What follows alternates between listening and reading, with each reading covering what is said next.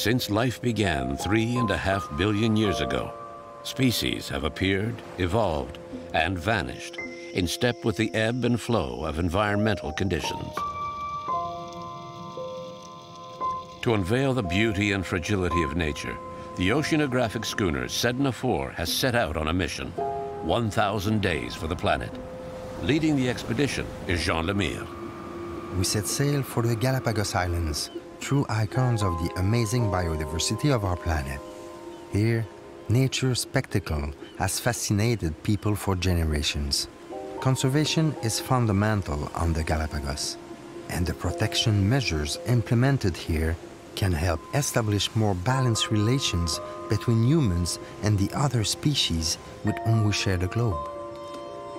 Located more than 1,000 kilometers off the coast of Ecuador, these remote islands are among the most famous in the vast Pacific Ocean. But for centuries, the archipelago was known only to a few sailors who kept its existence secret. Back in the day, the islands were a larder for pirates. The local wildlife made easy pickings. They had no fear because there were no natural predators.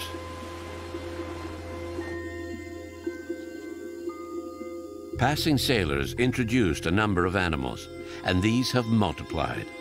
Goats, rats, and other invasive species still threaten the unique flora and fauna of these remote islands. But a new threat is looming, more insidious than tourism or even the introduction of exotic invasive species: climate change. The island's extraordinary richness is due in large part to the interplay of the great ocean currents that help regulate the climate of our planet. In this region, the Humboldt Current flows north from the Antarctic, skirting the coasts of Chile and Peru. This deep water stream, 7 or 8 degrees colder than the surrounding ocean at these latitudes, comes to the surface bringing nutrients that stimulate the growth of plant and animal plankton, on which many species of fish feed. This abundance of food is a boon for many animals, like the Galapagos penguin, the most northerly species of penguin on the planet. The geographic location of the Galapagos Islands isn't an ideal habitat for penguins, but they've been able to adapt to the tropical climate thanks to the cold ocean currents that bathe the archipelago. To escape the heat, Galapagos penguins spend most of their time in the water and only return to land at sundown. But an increasingly frequent climatic anomaly is threatening the survival of these penguins endemic to the Galapagos: El Niño.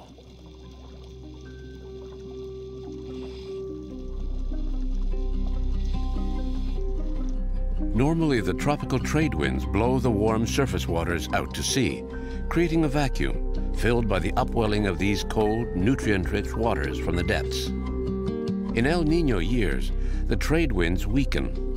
The masses of warmer water that accumulate in the western part of the South Pacific travel east, blocking the upwelling of the cold ocean currents all along the coast. The coastal waters heat up even more and cannot support nutrients. The great schools of fish, such as anchovies and sardines, migrate further out to sea, leaving species that depend on them for food to go hungry. Two major El Niño events in 1982 and 1997 caused a famine among the penguins of the Galapagos. In 1982, El Niño wiped out 77% of the population. Only 463 penguins remained on the Galapagos. 15 years later, in 1997, another extreme El Niño struck hard. That year, 66% of the already diminished population starved to death from lack of food within reach of the archipelago. Today, Galapagos penguin numbers have stabilized at around 2,000 individuals. However, the high mortality rate associated with El Niño means that this weather event is a major and ongoing threat to the survival of this vulnerable species.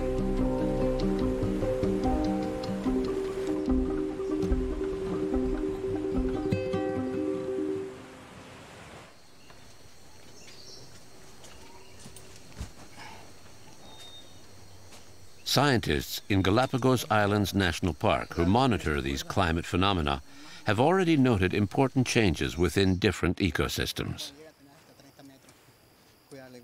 En esta época del año, las iguanas marinas empiezan a hacer su territorio, ¿no? This is the time of year when marine iguanas start to establish their territory. Agarrando su territorio. Normalmente, And these guys are doing that right now. Donde pueden tener varias hembras, si puedes ver. Y en esta época del año, They lay out the boundary of an area within which they can control a certain number of females. Desde los últimos 4 o 5 años, personalmente he visto. Mating season begins around the 24th, 25th, or 26th of December. But for the last 4 or 5 years, they've started mating later. They've always been as regular as clockwork. Last season, mating didn't start until the first few days of January. También se demoró 1 o 2 semanas más. Entonces como que se fue extendiendo más el tema del tiempo, ¿no? With mating happening later, the eggs don't start to hatch until 1 or 2 weeks later than usual. So the whole reproductive process is shifted later in the year. Creo mucho que ver con el tema del cambio climático, con el tema del. I think climate change is a major factor in the delay in the reproductive cycle. We're definitely feeling the effects of climate change here in the Galapagos.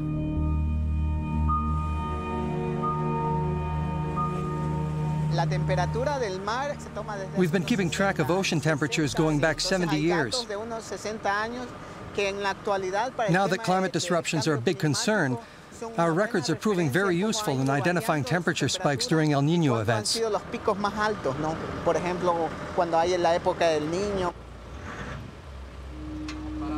Okay, gracias.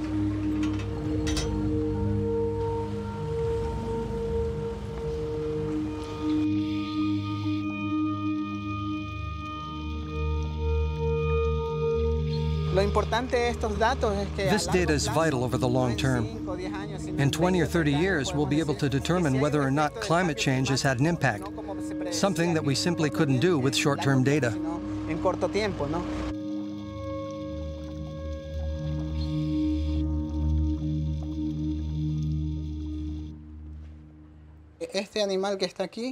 This animal here is a type of sea crab that originated far away from the Galapagos Archipelago. They traveled on a warm current during an El Niño event. We found lots of them here in 1997 and 1998. We had never seen them before. Their arrival allows us to deduce that ecosystems are affected by changes to the climate. And this is proof that species change, ecosystems change, but also that the habitat where the animals live also undergoes profound changes. El Niño is unpredictable. The climatic anomaly appears every 2 to 7 years. But many scientists think that the frequency and severity of El Niño events could increase, even double, given the current climatic changes. This could prove fatal to several species endemic to the Galapagos, including sea lions, who depend on the nutritional bounty of the cold Antarctic current.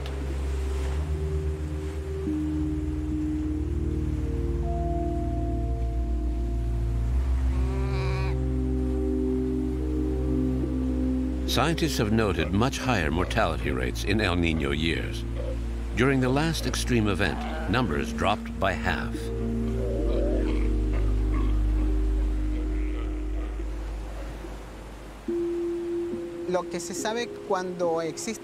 We've observed that during El Niño events, the seals and sea lions have to go further out to sea to find food like anchovies or sardines.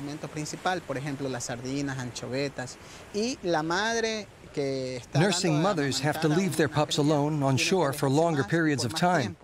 The babies go without food for long stretches and eventually weaken and die. So it's the younger animals that are most seriously affected by these changes to the ecosystem. At least 90% of the pups will die on the beaches of the Galapagos during extreme El Niño events. And it can take up to 10 years for the population to recover. If, as a majority of scientists think, climate change does increase the severity of El Niño as well as its frequency, the future for these animals, already listed as endangered, is more uncertain than ever.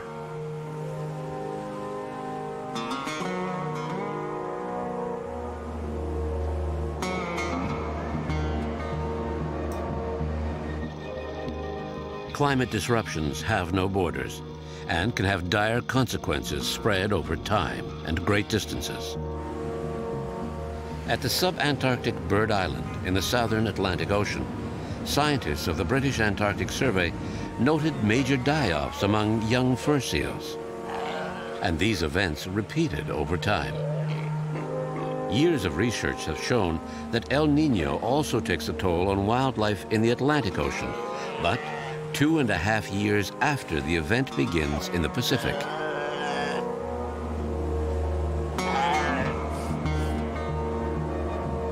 The band of warm water created by El Niño spreads down the coast of South America, rounds Cape Horn, and flows into the Atlantic, dramatically reducing marine productivity, forcing the fur seals of Bird Island to travel much further in search of food. It took 2.5 years for the warm waters to reach this island in the South Atlantic. But the result is the same. The seal pups starve. The beaches of Bird Island become cemeteries in turn, a testament to the deadly reach of El Niño.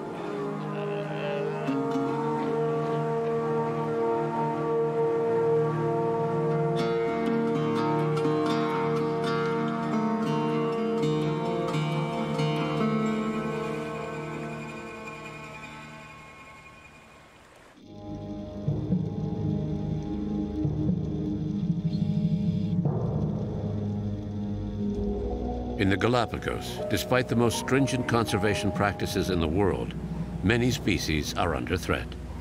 The culprit? The climate crisis, which knows no borders and sneers at conservation measures. A rise in ocean temperature could also have irreparable consequences for the survival of these unique creatures. They have become true symbols of conservation. Marine iguanas, too, are affected by warming seas. Iguanas eat sea algae, which become indigestible as a result of a buildup of a toxin that grows in warm, humid weather. When there's nothing but poor quality algae to eat, and not even much of that, the iguanas are in grave danger. As well, erosion and floods destroy their nests, and the warmer air affects their ability to control their internal body temperature.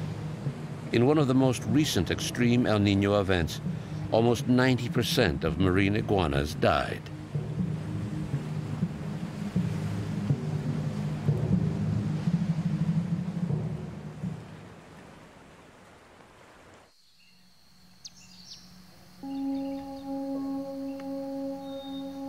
Torrential rains that accompany El Niño can affect the giant Galapagos tortoise.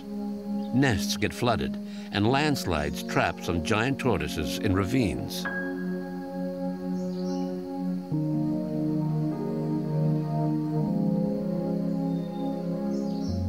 Estimates are that over 250,000 giant tortoises once lived on different islands before the Galapagos were discovered in the 16th century.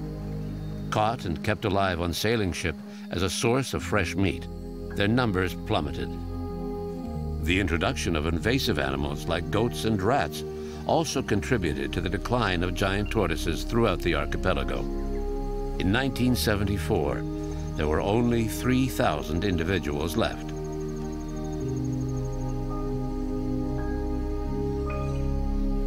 But major conservation and captive breeding programs have allowed some subspecies to recover. Today, there are around 20,000 individual animals all told. This is a male tortoise from Santa Cruz. We're 25 kilometers from the coast. That's why there are around 5,000 of this subspecies left. It's so far inland that the whalers and hunters never bothered coming to get them.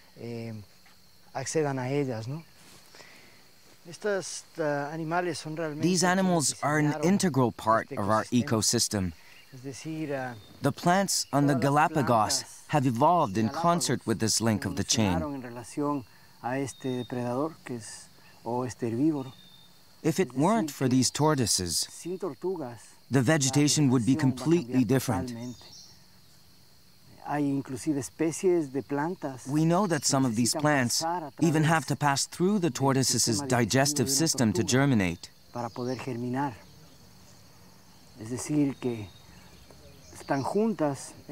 The evolution of the island is so intertwined with the tortoises that it's hard to imagine what the islands would look like if there were no tortoises.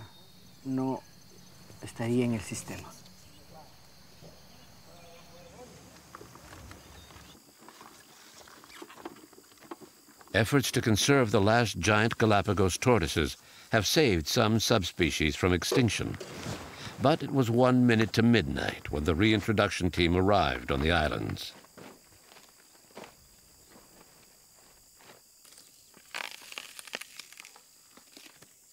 I started working with the tortoises when the park was created. At that time, we knew very little about the tortoises. How well was the population doing? Were they in good shape individually and as a species? Where did they come from? Where were they concentrated? We knew nothing about them. Fausto Llerena is known around the world because of his special relationship with one famous tortoise, Lonesome George. George was the last living male of the Pinta Island subspecies. A bevy of genetically compatible females were introduced to the old bachelor, but in vain. People around the world were enthralled by this amazing story of survival. Today, Fausto Llerena and his team focus on protecting young tortoises for eventual reintroduction on the different islands of the archipelago. The tortoises live here for 2 years before being released into the wild. They're still very vulnerable during that first year. The biggest danger is rats. Rats don't attack the eggs, just the baby tortoises. But the pigs eat tortoise eggs.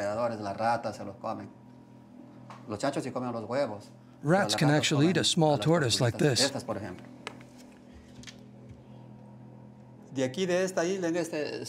We've reintegrated 1,800 tortoises from our incubators on Hispaniola Island. At that time, only 15 adult tortoises were left. We brought them here to mate.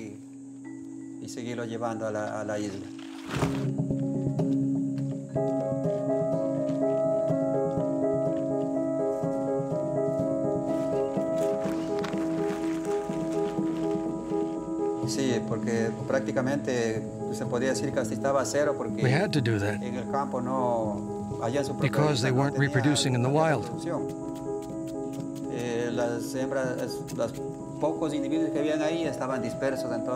The few who survived were dispersed all over the island. It was almost impossible for males and females to find each other in all that territory. Now we are finding nests of young adult tortoises. There are around 3,000 today. The species has made a good recovery.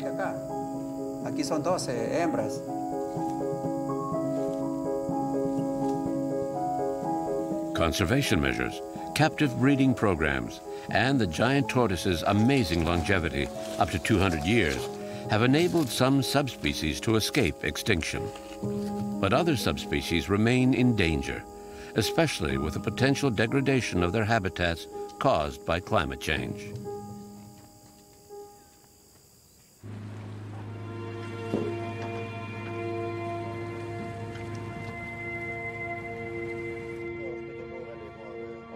We left the Galapagos feeling uncertain about the future of this paradise of biodiversity. Climate change will affect not only animals and plants over the next century. Scientists foresee that all the islands in the Pacific will face temperature increases on land and sea. Beyond the disasters feared by the predicted rise in sea level, ocean warming could affect our ability to feed the planet. To understand one of the little-known consequences of warming, we set sail for French Polynesia.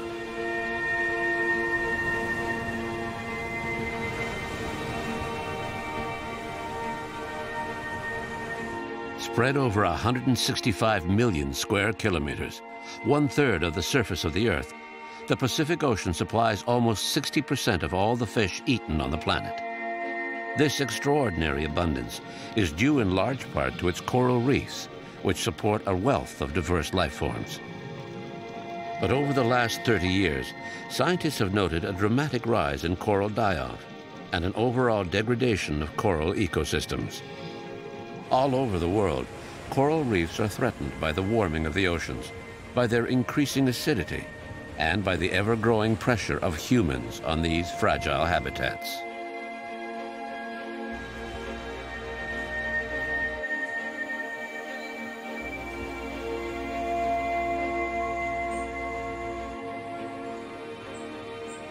On the island of Moorea, scientists are working to understand the evolution of coral reefs. In a way, it's a shame that coral reefs are coastal. Coral needs light to grow, so they have to be in shallow water, which automatically puts them close to human activity. The biggest threats are overfishing, excess sediment, drag nets, and hard objects that bump or crash into the coral reef. All those things have a negative impact. Coral reefs form ecosystems that provide shelter and food to millions of life forms, from bacteria to algae, and from fish to the largest marine predators. Reefs are comparable to tropical forests on land because of the amazing variety of species that depend on them. Coral reefs are fundamental to life in the oceans. Degradation of corals will inevitably impact how much fish the oceans can produce.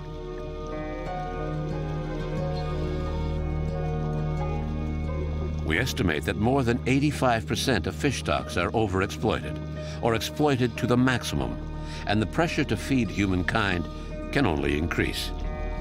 Yet, according to the Food and Agriculture Organization of the United Nations, 7 of the 10 most important varieties of fish are on the brink of complete disappearance.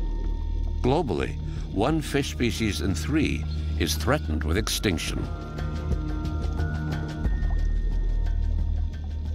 We've been recording ocean temperatures on Moorea for over 25 years and have noted what may seem like a slight increase of 1/4 degree Celsius. This long-term study indicates a trend, and if we're talking 1/4 degree every 25 years, that's 1 whole degree in a century. We're starting from average temperatures of 28 to 29 degrees, and 1 degree more takes us up to 30 degrees, just about the upper limit of tolerance for a coral reef.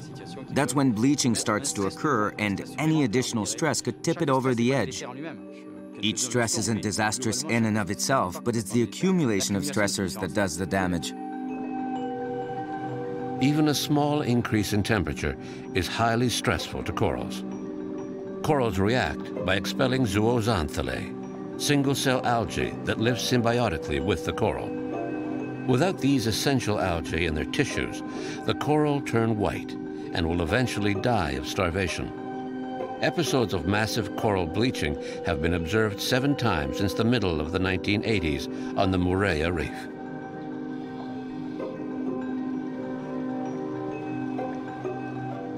Coral reefs are also vulnerable to attack by the crown-of-thorns starfish, or Ocanthaster. This voracious coral-eating predator has caused the percentage of living coral on the north coast of Moorea to plummet by 96%. Another blow fell in 2010, when Cyclone Oli's 7-meter-high waves heavily damaged the physical structure of the outer slopes of the reef, leaving the coral in a critical state. But the coral ecosystems of Moorea seem resilient. Doctoral candidate Caroline Dubé is studying the Moorea Reef. On the dive, we saw a lunar landscape, indicating that the reef has been badly damaged in a series of disturbances over the last decade. We can't say for sure that the reef is recovering, but some pioneer species are starting to recolonize the substrate. So that's a good sign that things are starting to get back to normal after all the upheaval. And as we continue to observe the reef over the next few years, we should gather more evidence of the reef's chances to make a full recovery from the damage.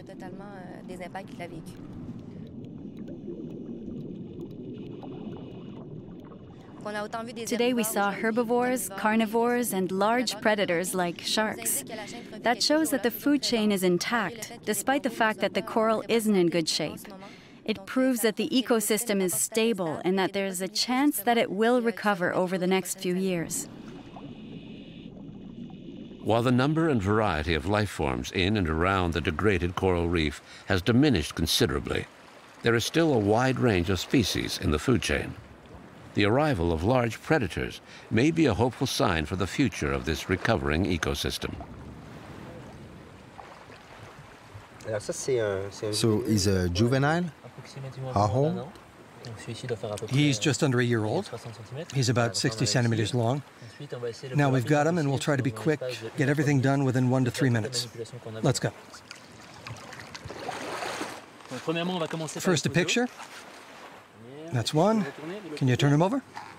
What we've been doing for the past 2 years is collecting data on juveniles, subadults, and adults. And by recapturing individual animals, we can see how fast they grow. And he's a bit more, 3.6. And the young sharks will stay here for 3 or 4 years? That's right. They live here and eat, get bigger and stronger. Once they become subadults, when they're around a meter long, they'll start to travel more out into the lagoon and even to the other side of the reef. There, he's ready to go.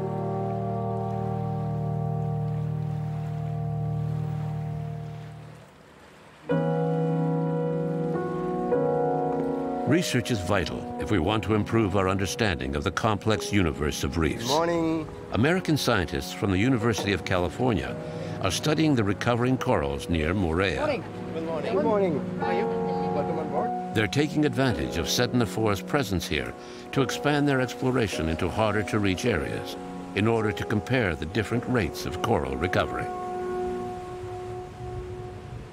Coral reefs are really in a very dire situation. Large amounts of coral have been lost in the last 50 years, and that loss of coral arguably began 300 years ago when European explorers first got to tropical locations. But those losses have really intensified in the last 50 years, and maybe in the 60s and 70s there are many parts of the world that had half of the seafloor covered by live coral, and now it's barely 1/10 of that. It really is very serious. Scientists are investigating the way new coral tries to repopulate these places. What varieties are resilient, and what are the chances that someday we'll see a viable ecosystem established despite the predicted climatic stress? So our main objective is this coral survey, and really the tool is the camera framer. So we're looking at the whole landscape, but we're taking very detailed pictures of just a ½ meter by a ½ meter. We're repeating that many times, and we'll do that at a series of depths, and from that we can then put together a detailed picture of the community structure of the corals.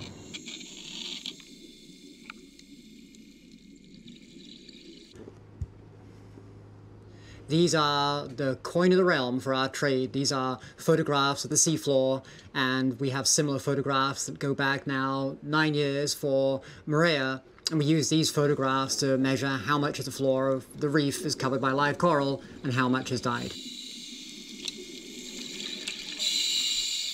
How was it? Oh, really good. You know, it's a really interesting place. It's, I think it's been not as disturbed, or maybe it's been longer since the disturbance than over on Moorea. So we saw more corals, a little bit older corals, so you can see a lot of coral competition. Down deep, it was kind of a lot of rubble, but also a lot of juvenile corals growing in. So it's a sign that there's recruitment of new corals coming here.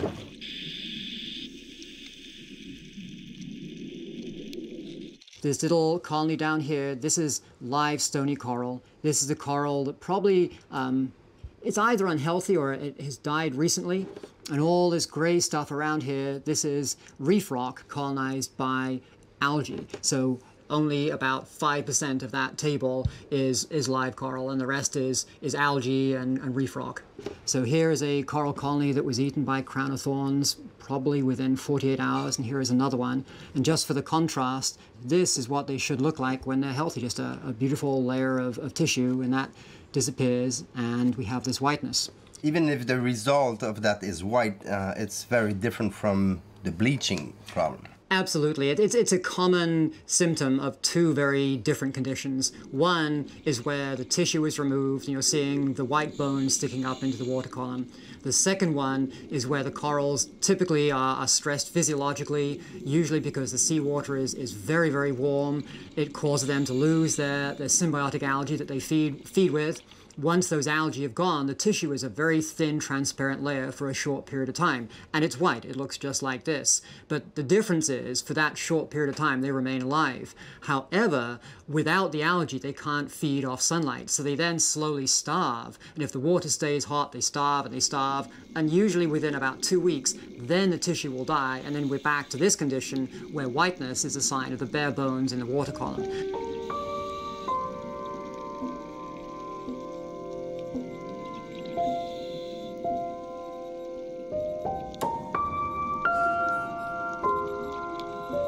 If we look at the condition of coral around the world, a good 20% of the world's coral is permanently destroyed. These numbers are approximate.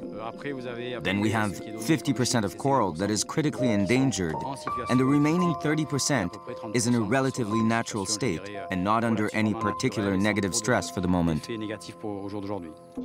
Some scientists believe that over 60% of corals could die by the year 2060. Yet fish are the primary source of protein for over 1 billion humans. The main problem is overfishing. And that's happening because coral reefs are located in economically disadvantaged areas where countries are poor and overpopulated. There's a population explosion in Southeast Asia, throughout the Pacific, as well as in Africa, which is increasing the already tremendous need for protein. And there's a big food warehouse on the doorstep, the lagoon. So people keep on harvesting the way they did in the old days. But whereas there used to be 2,000 fishermen, now there are 20,000. So sooner or later, the system will not be able to produce enough to meet demand.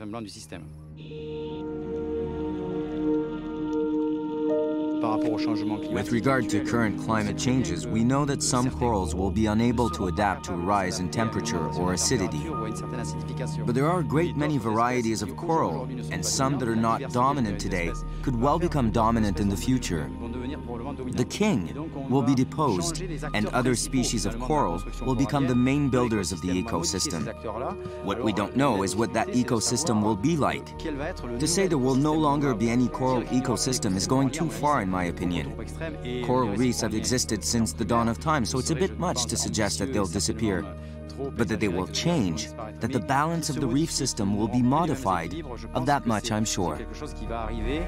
Predictions on climate change include an increase in ocean temperatures. So it's crucial to understand how coral reefs will react in these new circumstances. What types of coral will best survive climate change? And how will higher levels of acidity of the oceans affect the planet's coral? Trying to paint a picture of the future is a major challenge for scientists. This is where we've been working long hours for 6 weeks now. My graduate students and I investigating ocean acidification and climate change on corals and algae. So what do we have here? We have a set of tanks. They hold about 150 liters, and some of these tanks are basically showing us what the future might look like. We're trying to create a world that will happen in about 100 years in these tanks with high carbon dioxide levels. And then we're trying to grow corals in those conditions for 6 weeks, 4 weeks to 6 weeks, to see how they respond to those conditions. We've been working on that now for about 2 years, and we have a pretty good idea of how much their growth rates will be reduced. The outlook isn't promising. In very conservative simulations of the kind of warmer, more acidic ocean conditions predicted for the future, there's a marked decrease in coral growth and productivity. For fish and other organisms that depend on corals, it's not good news.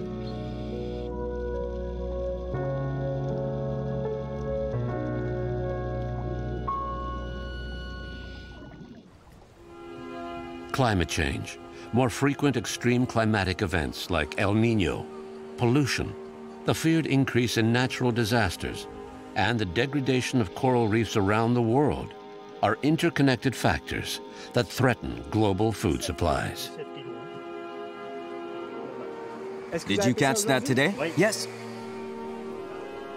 Will communities that depend on fish for survival be able to adapt to the expected drop in the productivity of our oceans? Urgent change is essential if we hope to reduce the pressure on our marine resources. Estimates are that more than 85% of fish stocks are currently being overfished or exploited to the limit. In other words, we're now harvesting more fish than the ocean can provide. If the trend continues, commercial fish stocks are likely to collapse by 2050.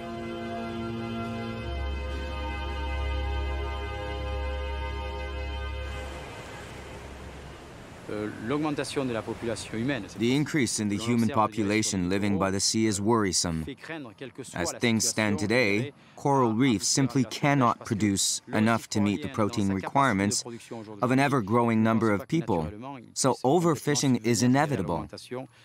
At some point, we're going to have to introduce measures to help the natural systems along if we want them to produce enough. We'll have to supplement them with fish farming, impose certain regulations, and introduce stringent management methods.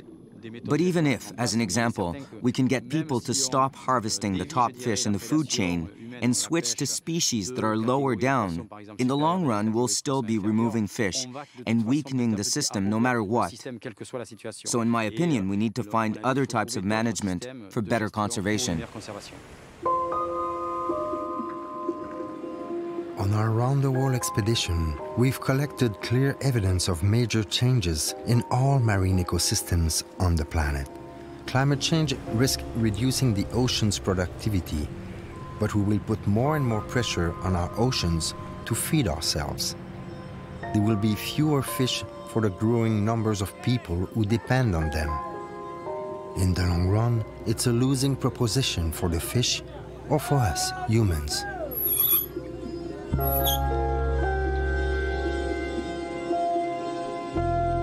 Back when pirates stopped at the Galapagos to catch giant tortoises, the idea of depleting resources never crossed anyone's mind. Why would it? At the time, there were only a few 100 million people on the planet. But in 35 years, we'll be up to 9.7 billion, and probably 11 billion by the end of the century. The pressure on global resources will continue to grow, crippling the planet's ecosystems and endangering all those who live in them. There's one species we won't have to worry about anymore. The Pinta Island tortoise is extinct. Lonesome George, the last living male of his subspecies, has died, wiping out millions of years of evolution in one stroke. More species are going extinct than ever before as a direct result of our unsustainable exploitation of the planet's resources. But all that could change. The fate of the planet rests in the hands of one species only, ours.